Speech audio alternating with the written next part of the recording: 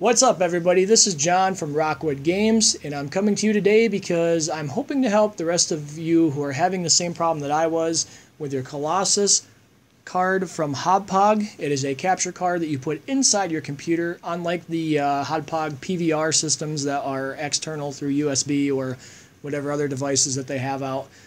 This is an internal capture card, much like a regular video card, except for it's used for just capturing video and audio. I am using Sony Vegas, and those of you who are using Sony Vegas and are having problems with audio being inputted to Vegas after you capture from this card, from the Happauge Colossus card, you will probably get the same errors that I was getting and the same issues, which is where the audio does not show up.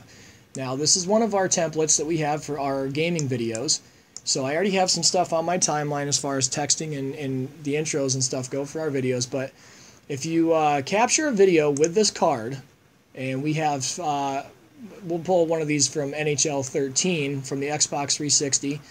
If you take this file that we've captured with the Colossus card from Hauppauge and we drag it into Vegas, a lot of you will probably have the same problem where, oh look, the video's there, but there's no audio track that comes in with it, which should be right down underneath it right here. We have the video feed right here, but there's no audio track. Now, if you were to open up this file inside of VLC Media Player or Windows Media Player or basically any other kind of program to watch the video, you will hear the audio with it. The problem is that the Colossus card, somewhere between the card itself and the ArcSoft software that comes with it, does not write the audio in a codec that Vegas will read properly. There are other video editing software out there that does just fine with these, but for some reason, Vegas does not pick up on the audio tracks of these written files. I have called Hauppauge tech support many times over the last couple of years to try to figure out a solution, and the only thing that they can seem to tell me is to download the latest version of all the software and the drivers, which I have already done, and it does not help. There are people online, and I've looked endlessly for ways to fix this issue, and there are other people online that are saying that you have to re-render the entire video to get the audio to play correctly. Although that is a possibility for you to fix the problem, it's also very time consuming because when you have to re-render video, especially longer videos, it can take a long time, especially if you don't have a fast computer.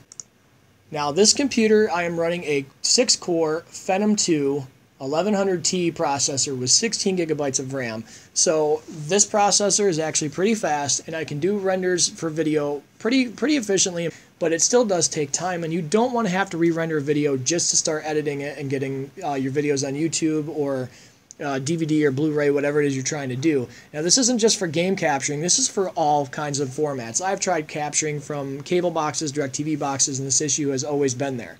So to fix it, as you can see, once again, we have our Vegas video in here with no audio. So you're gonna, the only thing you're gonna have to do, instead of re-rendering the entire video and taking up more time, we're gonna re-render just the audio using a program called Format Factory. Format Factory is an open source free program. I will leave the link for you in the description of this video. This is the program right here. As you can see, you open it up, this program is just a converter for all kinds of files and formats. You have your audio, your video, pictures, and Blu-ray and DVD-ROM devices. Basically, this program will take whatever it is that you have and format it into a different format. So what we're going to do is we're going to open up this program. This will be the main interface you see. This is version 3.3.5. This is the latest version of the recording of this video. You're going to come down here to the audio tab. When you open up the audio tab, we're going to come up here to AAC, and we're going to click on that. This is going to bring up the AAC box. So from here, we're going to want to go to our folder where our video is at. Okay, and this is the video we dragged and dropped in Vegas that didn't have any audio attached to it, so we're going to drag and drop it into Format Factory into the AAC box. Now up here it says high quality is what it's going to render down to, but you're still going to want to do a couple things after this because it doesn't exactly give you the quality that you want, which is setting it to automatic. You're going to go to Output Settings, and even though this says high quality, it still needs a little bit of tweaking because it renders it down into an audio file that kind of sounds like it's over, like you're listening to it over somebody's phone or something like that. It's very, very AM radio-ish where it's not very high quality. So instead of leaving all these to automatic, we're going to come down here and we're going to go to 44,100 for the sample rate. For the bit rate, You can experiment here if you want to between 128 and 192, but I like to have my files as best as possible for my editing and rendering process, so I click 192. And for the channel mode, you're going to want to go to 2-channel stereo. When you have that all done, you're going to want to click OK.